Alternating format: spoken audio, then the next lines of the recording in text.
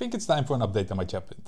Last time I told you all that applying for Unity roles went much better than for C++ roles and that I was about to have my first live coding session. Well, here's how that went. The live coding session was quite disastrous for me. Although it went well, it made me realize how much I'm used to auto formatting. So I had to write a for loop, and when I did Ctrl space, I blacked out that nothing popped up.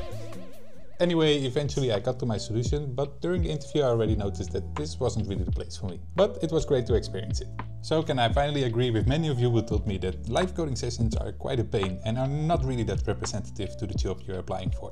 But I also experienced some better tests. So did I have the other day a test with multiple exercises which were much related to real use cases. I was much more confident at this and it allowed me to showcase more of my strengths. With that all said, I'm still looking. I'm still waiting for a review for the next steps and have technical interviews, but everything is moving very slow at the moment, which is really depressing sometimes. That's also why I want to say to everyone in a similar situation to keep doing things that makes you feel alive and keep creating things. And I know it ain't easy and I also feel like I should do more, but at least it keeps my head up a little. So let's see where this all goes and I'll update you all again soon. And as always, happy coding!